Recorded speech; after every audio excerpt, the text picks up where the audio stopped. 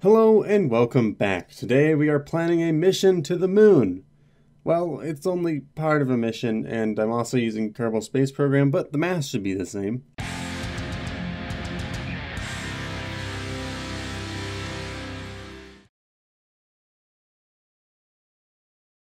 So, for anyone who isn't familiar with this game, Kerbal Space Program is essentially a space exploration simulator. It uses realistic physics to model orbits, and allows you to build rockets, planes, rovers, space stations, and whatever this is. It's probably one of the most realistic space games there is, except for the fact that all the planets are 1/10 scale. But some mods can fix that if you want to play in hardcore mode. So enough about the game, let's talk about the mission. I want to start with a spacecraft in orbit of Kerbal, the game's analog for Earth, and in an orbit of the Mun, the game's analog for the Moon. I'm staying in orbit because launch and landing make math much more complicated and end up using rule of thumb anyway. Our initial orbit will be circular with an altitude of 80 kilometers. This is a pretty standard altitude because it's close to the atmosphere, which ends at about 70 kilometers, but it has some extra room to maneuver. The final orbit around the Mun will be 11 kilometers, because getting any closer would mean we can't speed up time by more than 10 times, which is just annoying. So we have our targets, which means we can calculate the delta V we need. The Greek letter delta stands for change, and V is velocity. So delta V is a measure of how much we can change our velocity, which is super important for orbital maneuvering. If you want to know more about orbits, I've done a couple of videos that you might be interested in. The first step in this problem is to create our transfer orbit. Thankfully, this is super simple, as the Mun is in a perfectly circular orbit with zero inclination, basically meaning it's perfectly in line with Kerbal's equator.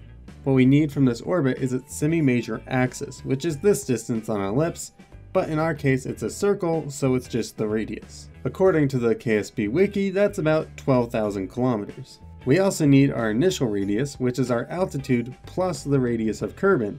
Again, looking at the wiki, we see that Kerbal has a radius of about 600 kilometers, bringing our initial radius to 680 kilometers. Now we need to know the maximum and minimum heights, also called apoapsis and periapsis, for our transfer orbit. If we add these together, we get the major axis, divide by 2, and we get the semi-major axis. And that comes out to about 6,340 kilometers. And the last thing we need to understand is the gravity of Kerbal and the Moon, which are summed up in something called the standard gravitational parameter. This is the mass of the body multiplied by the universal gravitational constant. For Kerbal, it's 3.5316 times 10 to the power of 12 meters cubed per second, and for the Moon, it's 6.51383898 times 10 to the power of 10 meters cubed per second squared. It's a weird unit.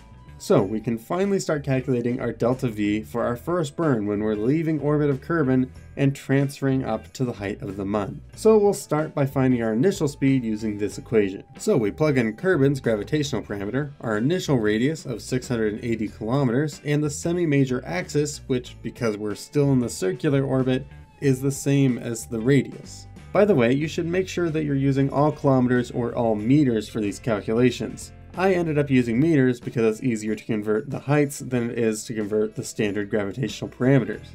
This tells us that our initial velocity is 2,278.9316 meters per second. Then, using the same equation, we can find our velocity after the burn by changing the semi-major axis to the new 6,340 kilometers, which we found earlier. This gives us a final velocity at periapsis of 3,135.2869 meters per second. Our delta V is simply the difference between these two numbers, and that comes out to 856.3553 meters per second. And with that, we're well on our way to the Moon. But we still need to find out how much delta V we need to slow down when we get there. First, let's find out our speed at the apoapsis of the transfer orbit using the same equation again. We keep the semi-major axis, change the radius, and it comes out to 177.6663 meters per second. Now we need to find something called V infinity, which is our speed when we enter the sphere of influence of the Mun. And quick crash course in Patched Conics, that is a tongue twister I didn't intend to write. But anyway, spacecraft feel gravity from the sun, planets, moons, and every other piece of matter at the same time. But it's impossible to calculate orbits including all of this. Yes, impossible, not just really hard. So we either simulate gravity or we have to use Patched Conics to calculate them by hand. Patched Conics assumes that there is always a primary source of gravity. but if you get too close to another object, it takes over. It's actually reasonably accurate if you use it carefully. The sphere of influence is the magical bubble around the moon where we start to feel its gravity instead of the gravity of Kerbal. And fun fact, this is actually how KSP simulates its gravity, unless you use a mod. Okay, back to the engineering. We find v-infinity by calculating the difference between our craft's velocity and the moon's velocity. Using our equation once again, we can find that the velocity of the moon is going to be 542.4942 meters per second. Also, because this is in the same direction as our velocity, we're going to subtract to find v-infinity, and it ends up being equal to 364.8279 meters per second. Now we've passed into the sphere of influence of the moon, but we find that our orbit is no longer an ellipse, it's a hyperbola. This is because we're going fast enough to escape the moon's sphere of influence again. So we're going to need a new equation to find velocities because we don't have a semi-major axis. You can derive this equation from several others, but to move things along, I'll just give you the equation. We plug in v-infinity, the gravitational parameter of the moon, and our target periapsis to find the velocity when we want to start braking. Remember to add the radius of the moon to the periapsis, so it's 211 kilometers, not 11 kilometers. That's a big difference, and definitely not a mistake that I made. Assuming I did all this correctly, our velocity at periapsis should be around 866.3284 meters per second. Now, to calculate the delta V for our braking burn, we use the old equation to find the velocity of our final circular orbit, which comes out to 555.6193 meters per second. We take the difference and we find that our second and final burn needs to be 310.7091 meters per second of delta V. This brings the total budget for our mission to 1167.0644 meters per second. But this is making a lot of assumptions, so just in case anything goes wrong, we should use a factor of safety. I'm trying to challenge myself, so I'm only going to be using a factor of 1.2. The official target is now an even 1400 meters per second of delta V, and it's time to actually engineer the spacecraft. Usually I just throw something together in the game through trial and error, but because we're over-engineering this thing, I'm going to do my best to minimize the weight on paper. In theory, cutting down on weight means we can buy a cheaper rocket to get our spacecraft into orbit in the first place. The weight of the fuel in the engine will end up being dependent on the weight of our payload, so we're going to start with all the command, control, and electronic stuff. The lightest probe in the game is the Probodobodyne Octo 2 at 0.04 metric tons, but it doesn't have any reaction wheels, meaning it can't point the spacecraft on its own. The lightest reaction wheel module is the small inline reaction wheel at 0.05 metric tons. Let's compare that combined mass of 0.09 metric tons to the lightest probe with built-in reaction wheels. It turns out there's a tie of several probes that all weigh 0.1 metric tons. So we're going with the Octo 2 and separate reaction wheels because it's slightly lighter. If we were considering the cost of the parts, this would be a different story because Octo 2 is actually pretty expensive, but I'm already putting way too much effort into this.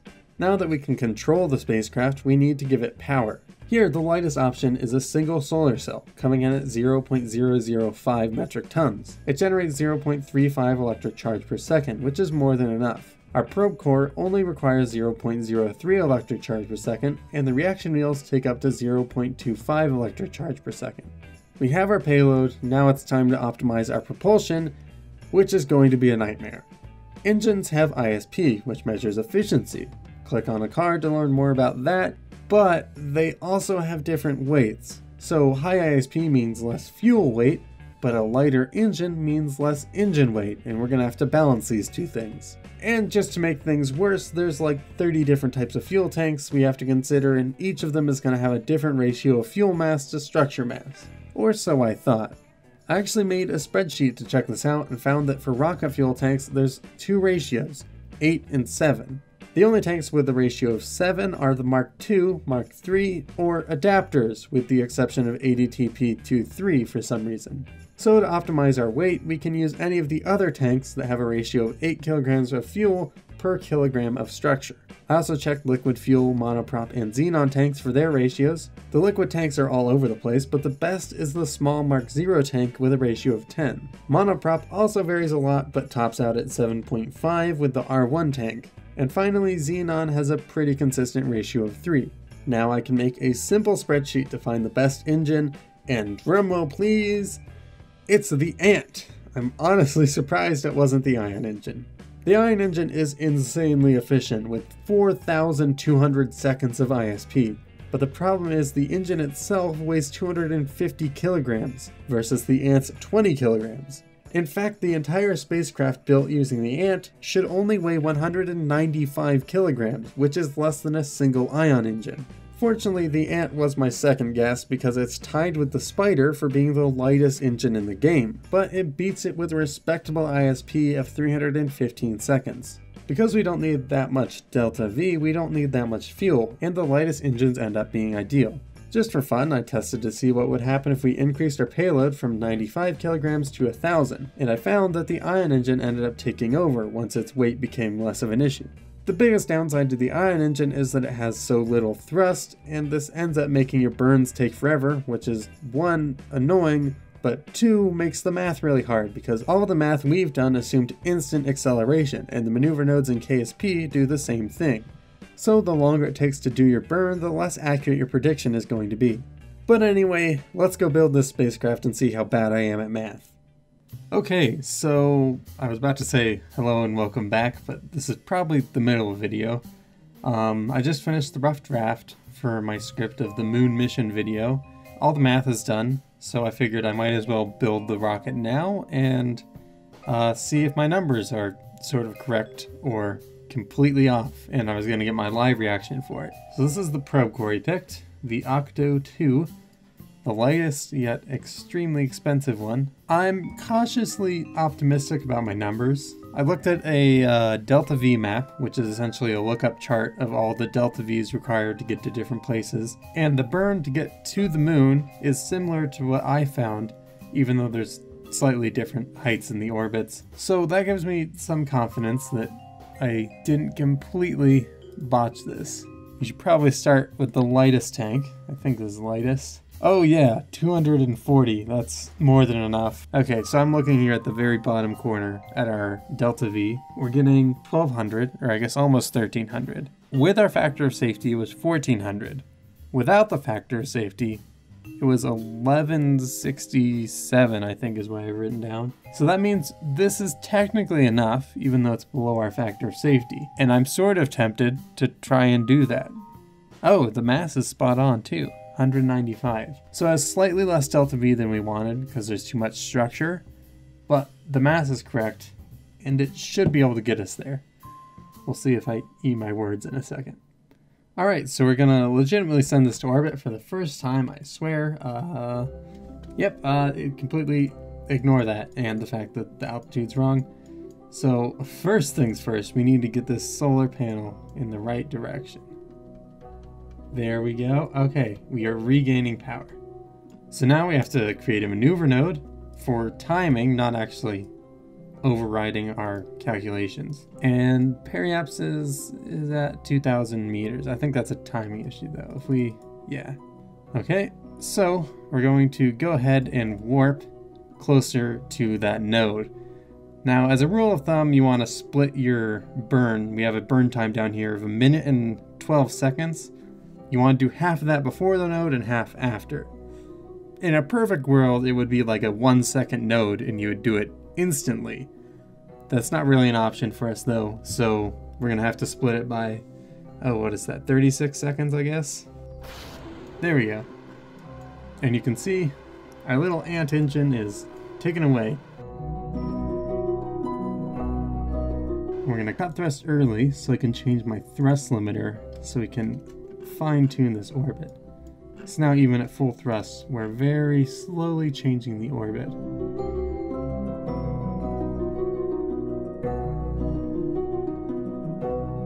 Perfect. Oh, this is another thing I wanted to see, my speed when we actually enter the sphere of influence of the moon.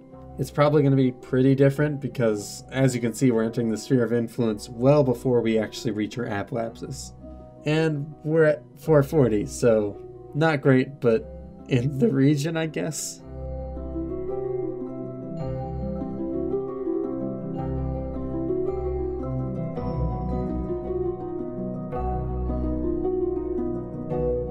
Oh, duh, the thrust limiter's on.